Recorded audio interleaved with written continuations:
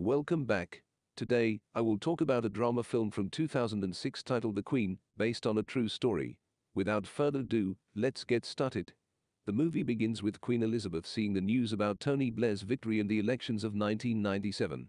He has become the first Labour Party leader to be elected as Prime Minister of the UK in 18 years.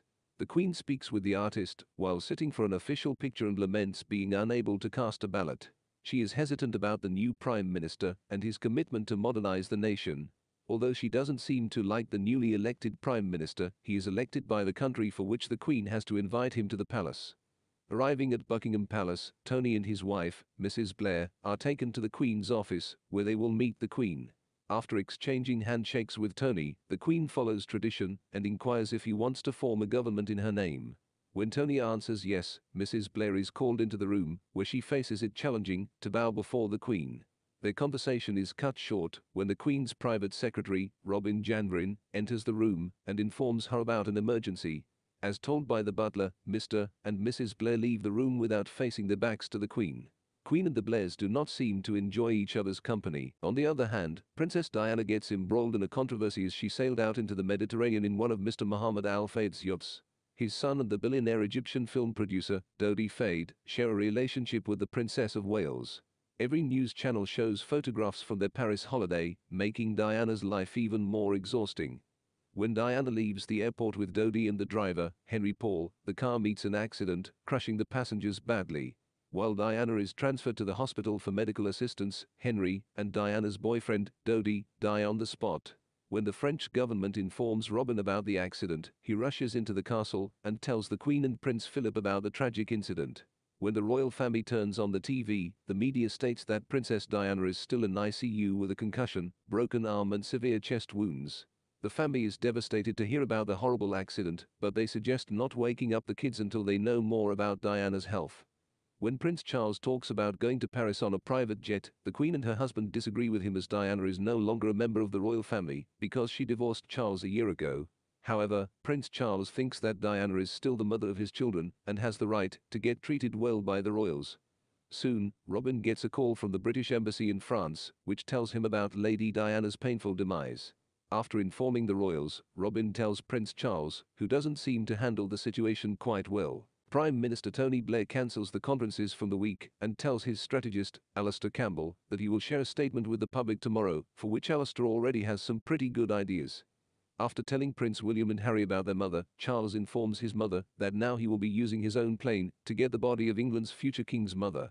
As Queen sits in her chair to write her diary, Prince Philip approaches and informs her about her sister from Tuscany, who has just called and stated that Princess Diana is more annoying dead than alive. The Queen advises her husband to be careful around the boys, so they wouldn't hear him talk like that. The following morning, Diana's brother, Charles Spencer, addresses the press by saying that he always believed that the press would kill his sister in the end, but never imagined they would take such a direct hand in her death. While Alastair is talking to Tony on the phone, he thinks that the Queen might have greased the brakes to get rid of Diana. Tony gets a call from the palace, expressing his sorrow for the loss. Tony wants to know if the Queen intends to make an appearance or a statement about the incident. However, according to the Queen, no member of the royal family will speak publicly as this is a private matter. Moreover, she tells Tony that the Spencer family wishes to arrange a private funeral with a memorial service to follow. The Queen hangs up the phone, after which Tony tells his wife that the royals have already destroyed Diana's life, but they shouldn't ruin her death. Later at the press talk, Tony addresses the British nation and states that Princess Diana touched the life of Britain and people around the world, which is why she was the people's princess. After the address, the phrase rapidly gains popularity, making everyone cry about Diana's painful sudden death. Lord Airlie, who is in charge of Diana's funeral and is the palace's Lord Chamberlain, calls PM Tony for a suggestion. He proposes to hold a meeting tomorrow at Buckingham Palace with officials from all three castles, representatives of the Spencer family, and Prime Minister's members to decide whether the funeral should be private or public. An aircraft of the Queen's flight brings the princess's body home, where the Prime Minister is gathered with his government members to salute her. As Prince Charles talks about how everyone in Paris stood up in respect as they drove past them, Prime Minister suggests arranging the funeral publicly. Prince Charles wants the same, but he thinks his mother follows the old tradition, which should be replaced by modern ethics and values. Millions of people arrive at Buckingham and Kensington Palaces the whole week in an outpouring of sadness. As people send flowers and heartfelt messages for Diana, a meeting under Lord Airlie's takes place for the funeral decision. Later, Robin informs the Queen that Lord Chamberlain and other members suggest arranging a public funeral based on the Tay Bridge plan for Queen Elizabeth's funeral. Unwillingly, the Queen has to accept the decision. Later, Prince Charles's private secretary, Stephen Lamport, calls PM Tony and thanks him on His Majesty's behalf. Tony still thinks that is why Prince Charles wants to be with him during the ceremonies. While going for stalking, Charles tells her mother how wonderful Diana was and how protective she was, a good mother. To avoid the unwanted conversation, she steps out of the car and decides to go back to the palace. The royals face another problem when British people talk about the flag above Buckingham Palace, which they think should be flying at half-mast. When the Queen tells the royals about Tony's concern about this situation, Prince Philip gets infuriated because the flag only flies to denote the presence of the monarch. As Queen is not in the palace, the flagpole is bare as it should be. However, Prince Charles thinks they have to be flexible in the situations like this. Tony Blair calls again and informs the Queen that his advisors have seen a rage in people.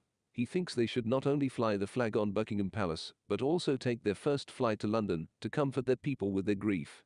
The Queen is still adamant about not doing anything he has suggested because she wants private mourning, which is what the rest of the world admires them for. Later, Robin calls Tony and calms him down after the Queen's harsh reaction to his statement.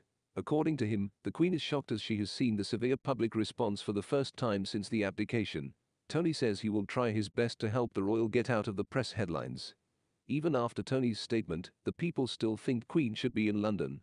Seeing the British people against her, the Queen gets more worried than ever. The rage has escalated to the extent that people are planning to abolish the monarchy altogether.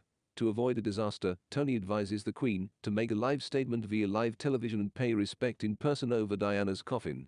Instead of convincing the Queen to accept the advice, the Queen's mother wants her to use her powers and never bow before the authorities. After thinking a lot about the situation, the Queen finally decides to follow the instructions given by the Prime Minister. When Alistair talks more rough and wrong about the Queen and blames her for everything, Prime Minister Tony gets infuriated and states that the Queen has been doing the job for the last 50 years with dignity and respect. According to him, she doesn't deserve what people are thinking about her. After visiting the people at the Balmoral Castle, the Queen takes the plane on Friday to London at Buckingham Palace, where she records her statement on Diana's death. Later, Diana's coffin is taken to Kensington Palace from St. James's Palace before her burial. On the day of the burial, not only TV stars, but also charity heads and other people with whom Diana was close joined the royal family in their grief. Blair visits Buckingham Palace for a weekly meeting 2 months later. The Queen has recovered some of her lost popularity, but she still feels that she was never hated, but Diana's death made the circumstances compelled 1 out of 4 Britain hate the Queen.